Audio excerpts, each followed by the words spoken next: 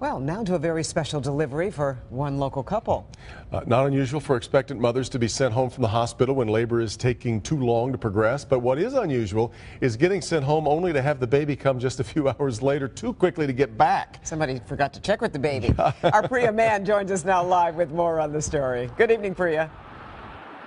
Good evening. Now let me set the scene for you. It's Sunday night, it's cold and it's dark. This couple is headed back to the hospital for the second time. Minutes into their ride, Samantha turns to her husband Brian, says, "We need to pull over. This baby is coming now." Her husband, who's on the phone with 911, can barely hear the instructions over his wife screaming. Minutes later, a baby boy is born.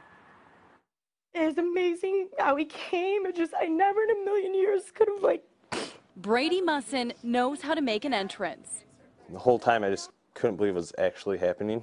She kept saying it was, and I just kept saying, no, it's not. Samantha says they had just pulled out of the driveway when her water broke. As her contractions got worse, the couple and their 3-year-old daughter pulled into this parking lot of Kingdom Hall of Jehovah's Witnesses in Commerce Township.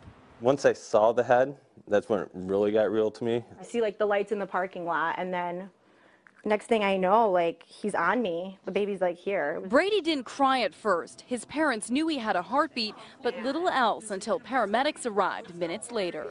Ambulances came in and they were like, "No, everything's good. The baby will be," they were being so sweet. They were like, "He'll be okay." The couple are relieved Brady is healthy and doing well, but aren't happy they were told to leave Providence Park only to give birth 3 hours later. It was like they were questioning if I was in labor, and I definitely was in labor. When we were leaving, I just couldn't stop yelling at him. I couldn't believe they sent us home. With the birth behind them, the Mussens are still taking it all in. I'm just so happy he's here, and I just hope he always knows how insanely important he is to us.